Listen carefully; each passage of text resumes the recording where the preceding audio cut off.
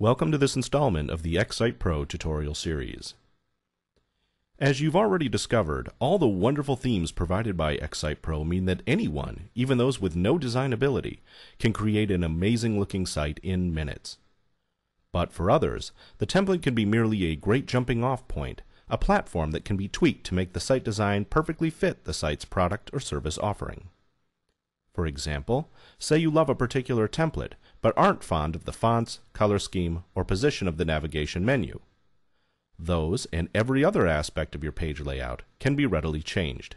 Here's how.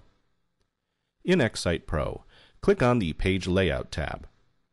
A sample page will appear, complete with header, side panels, etc. As you can probably tell, this site is a customized version of a carefully designed template. But it's possible to tweak all these visuals, and in this tutorial, you're going to learn how.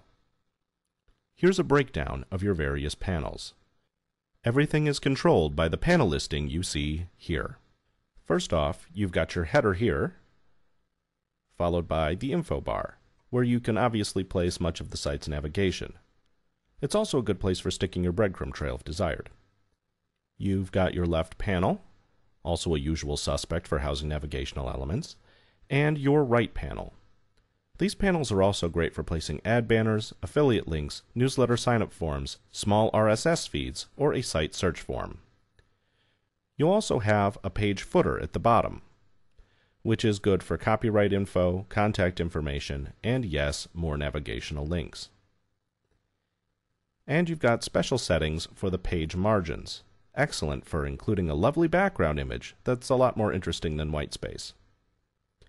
The great thing is that, once placed, the elements in these panels will appear on every page in your site, so there's no need to replicate this content across pages. Now, let's talk about the part of the page that does change on a page-by-page basis, namely the main panel. You can use the page layout to set up defaults in terms of background color and font information, though this can obviously change with each individual page you design. You've also got a header and footer for the main panel. And these are quite handy for links you'd like to see part of every page, such as the print this page and bookmark this page widgets, as well as any social bookmarking links. Please see their corresponding tutorials for more information about these elements. Okay, so now that we've effectively dissected our page, let us change a few things on the site. The header is custom designed to fit this template, and it's fine as is. But let's at least change the alt text to something more appropriate. Now, the info bar contains general housekeeping links like contact us and privacy, but I think the info bar is too prominent a place for them. I'll just click to remove the links.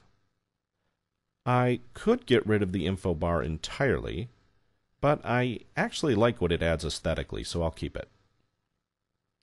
So, onto the left panel. I really like the menu here for the most part, but I'd like for my links to sport a hover color, just to give a bit of visual feedback when the user mouses over an item. Keep in mind that there's a whole separate tutorial on creating eye-popping navigational menus in XSitePro, and I strongly encourage you to check it out. Oh, that's lovely. Also, I'm going to add a site search box to the panel. I just click the designer button, and now I can add any HTML element to the panel that I want.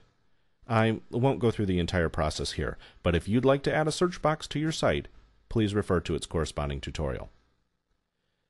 Now, I'll opt to include a main panel header because I want to see a breadcrumb trail for my page, which it's kind enough to insert automatically.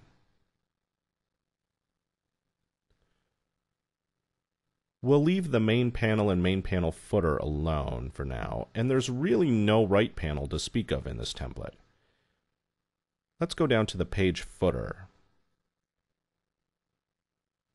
We can enable the menu, thus including the general business pages we struck from the info bar. It's a better place for it. Additionally, let us turn again to the designer and add a copyright notice. As for the page margin image, I think the one I have might be a little too busy, so let's swap it out for a more neutral image. Preview again. And yes, much better. As you can see, the image layout panels provide a means of tweaking every conceivable variable in your site's appearance. I strongly encourage you to adjust its many settings to get just the look you want.